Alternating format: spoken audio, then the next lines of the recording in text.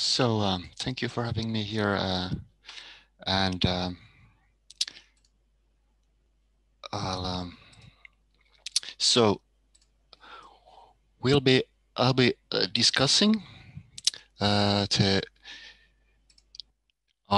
development of district heating reactor project at VTT Technical Research Center of Finland, and well, also in a bit more general terms. So as the motivation on why.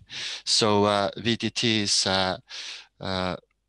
Center for Technology or Applied Technology at Finland, and I worked there as a research team leader for a reactor analysis team, and we have been having SMR studies for some years, but this now focuses on the DC heating reactor. So contents of the presentation. First, some motivation. Why nuclear district heating reactor? Actually, my colleague Erik Anus from CEA yesterday already gave to you much of the motivation, but some repetition is never a problem. And then some background on why and our thoughts on why we started some internal reactor design projects on our own, and also a presentation on the heat module concept and some preliminary analysis that we have performed. This is work that has been performed and supported by a large number of our researchers, and this is just a high-level presentation. More detailed technical presentations are given at the next Econ conference this August, where we have several papers on this design. Okay, but initially, why we are actually talking about district heating reactor.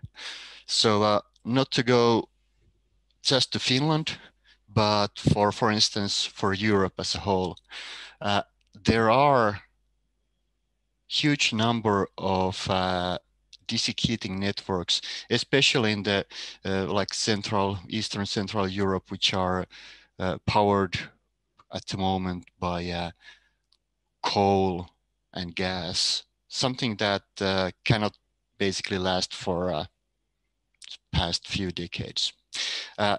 Erik from CEA yesterday presented also this graph on amount of district heating and fraction of renewable energy, commenting how in Finland and in Sweden, actually much of the heat supplies from renewable energy.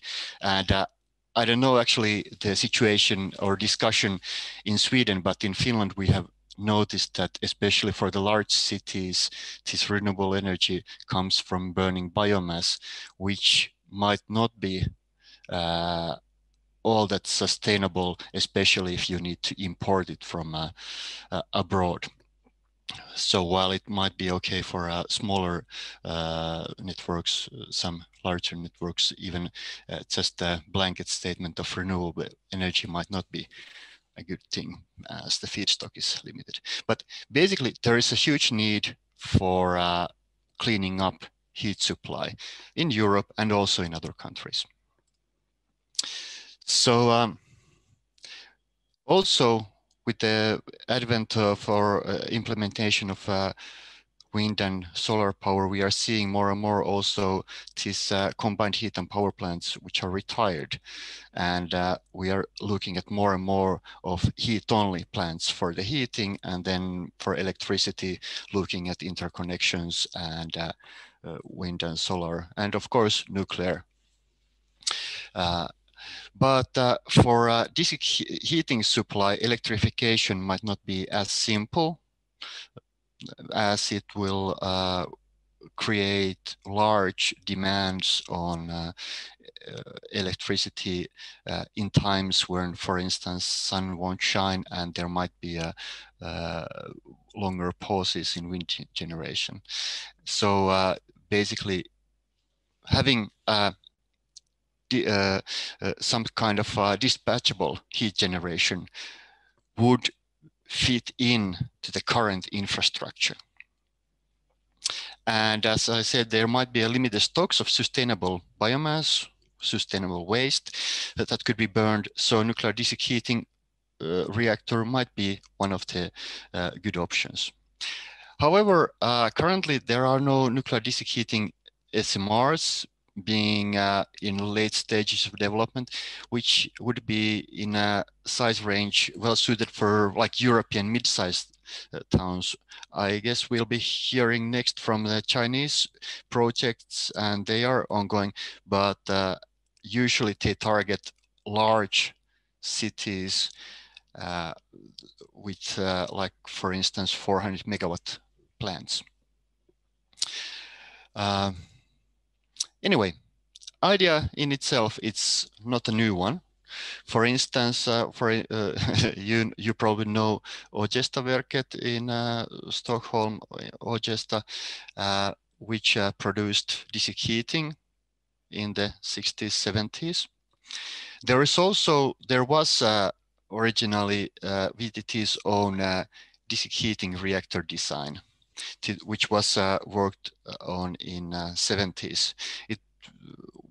There was a conceptual design of heat-only reactor, which would be mostly manufactured in Finland. And they actually performed also economic analysis and came up with this kind of result that this kind of district heating reactor would be economical in cities that were like 100 kilometers from the peat box.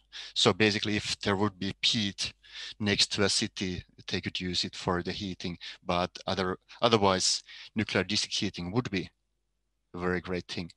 Actually, the people who worked on this VTT's heat reactor design then were coming also to Sweden to work on this Asea-Atom secure district heating reactor in late 70s, early 80s, which was actually offered to Helsinki. But other competing solutions at the time won, so we built natural gas CHP plants in Helsinki for district heating. But time has flown. We have more and more concerned about climate change. So maybe time would be right now. At least in Finland, there's lots of interest and discussion on basically using nuclear energy for also heat production. So, like I said, there's interest in Finland on nuclear district heating. We did quite a lot of like reviews and works, and current designs of SMRs in general do not either target district heating, might be high temperature reactors, or then, well, electricity production, of course, or then very large district heating projects, which would not actually fit in, for instance, mid-sized Finnish town or mid-sized Central European town for them itself. So we also started this kind of like design process of our own, just to show what it would look like and how we could actually think of this kind of nuclear district heating system or plant. What would be the demands? And this is important since currently the whole concept of SMR is very wide, and we are in Finland having now legislation renewal on nuclear energy, which would target also the heat use of potential SMRs. So we also need to provide some insight what kind of reactor we would be talking about. So this internal project was started in last February. Goal was to create a pre-conceptual design of a small nuclear reactor module for district heating application. We chose thermal power of 50 megawatts based on what kind of this kind of plant would be seen as a suitable for this kind of mid-size town concept. And basically the idea was to have module, and several modules could be put in one plant. Supply temperature high enough for the most of the year. For the peak demand, supply would be provided anyway by other dedicated plants with smaller capital costs. And the aim was to have a pre-conceptual design by the end of 2020. So basically, when looking at this, of course, there's a wide variety of different technologies, but we started looking as bare bones as possible. So based on existing technology, no unconventional features, materials, or manufacturing techniques. The design was to be done using VTT's in-house computational codes, and basically no very novel concepts that would require new expertise required from of the regulator. Of course, apart from the fact that these would be situated quite close to cities, and for instance, and this of course brings up new issues, and also something that would be compatible with the Finnish final disposal concept, as our final disposal project is very far advanced. So this kind of like choosing existing technology would mitigate future technology risks related to later stages of project. Also, we would need to be able to demonstrate high level of safety achieved without complicated active multiply redundant systems, and a very simple operating principle was looked after. For instance, because this concept would also need to be justified to the local people, and if saying that okay, we have very much redundant supply of active things, that it might be very difficult to communicate. So basically, aiming to rely on passive systems might be able to also simplify and making the safety easier to communicate. This is one of the things that was intended also for selling this project, is to be able to create business opportunities for Finnish industries, as the low power, low temperature, low pressure would aim to have a enable for easier manufacturing of key components. Of course, fuel is something that's very regulated, and it's something that's going to come from the existing vendors. But otherwise, how much could we do in Finland? What kind of technology? We have manufacturing companies doing high quality work in other fields. And of course, in parallel, there was lots of in-house tools and competence development, as we were like putting into use our new tool set we had been developing for safety assessments. So basically what we have been working on is design rather similar for what Erik Hanus was showing for CEA's design yesterday.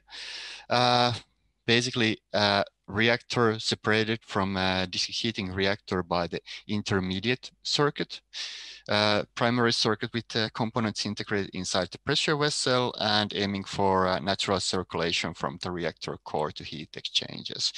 Operating pressure actually relatively low, with self-pressurizing with the nitrogen bubble into pressure riser, which would be pressurizing the reactor when the power is lifted, with core output temperature for 120 degrees, but scalable, and basically yielding 90 or so the output temperature for the district heating network, which is sufficient for actually most of the year, at least in Finnish context. This, of course, is heavily dependent on a network, so this is something that can be scaled. This is just a reference early. Basically, with this kind of reactors that would be put in like smaller cities without no own electricity generation, station blackout is something that we were quite worried about. So we wanted to have a system that's capable of basically without any moving parts to be able to withstand like basically station blackout and then just like recovering from it.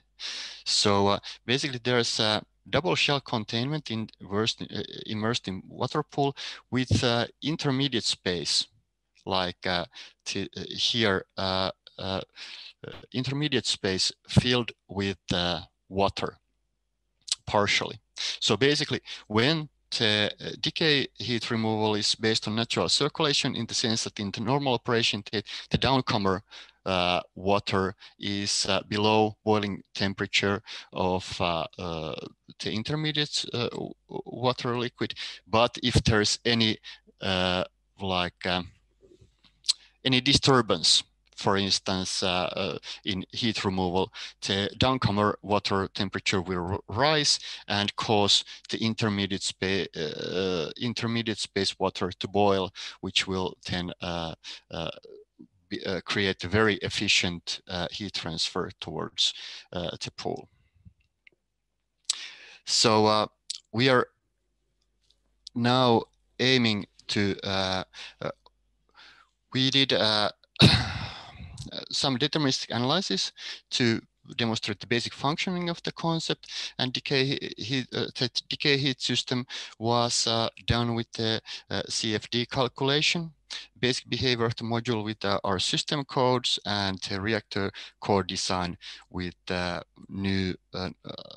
our new calculation system, Kraken, which uses, for instance, Serpent Monte Carlo code for reactor physics, thermohydraulics codes for thermohydraulics, and basically lumps all of these calculations together.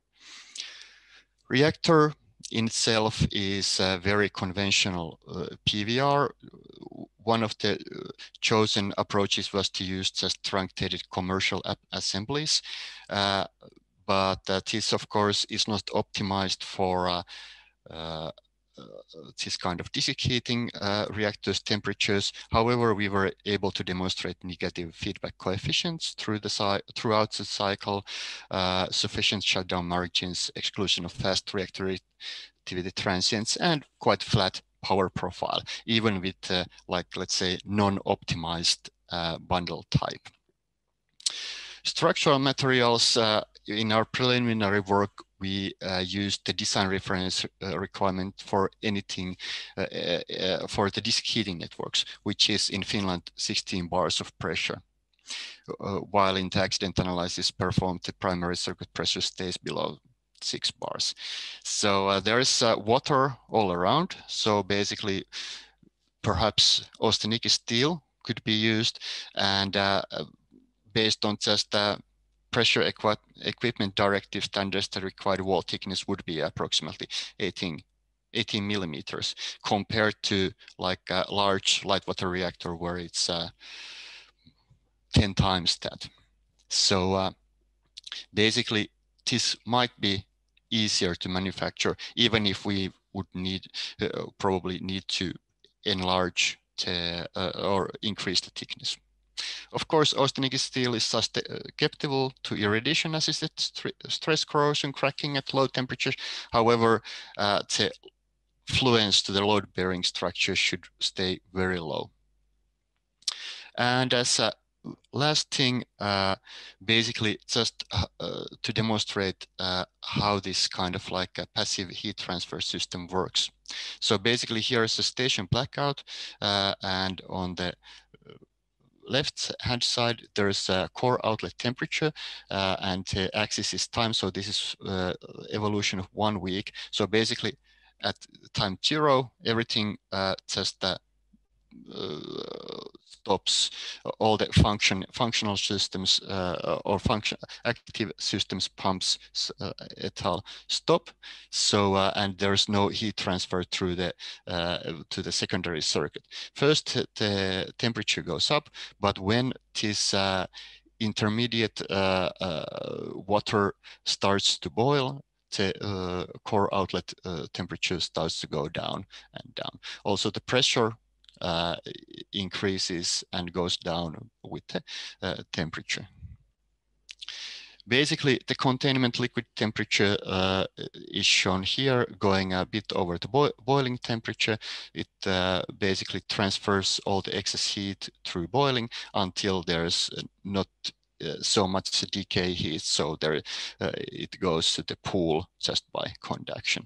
And of course, depending on the pool measurement, pool dimensions, we are seeing some increase in the temperature, but we are just not assuming any at this point, just for simplicity, no exit from or no temperature extraction from the pool, just to demonstrate that, okay, we can have weeks of time before anything bad happens. So to conclude, decarbonizing DC heating supply is a big challenge for the future next decades. Nuclear DC heating reactors, one potential alternative. Our design work was initiated last year, aiming for a proof of concept type design demonstrating a low temperature reactor intended for DC heat production in mid-size town. And also we used this to demonstrate and test our in-house simulation framework in parallel and to provide some interesting work for our young scientists.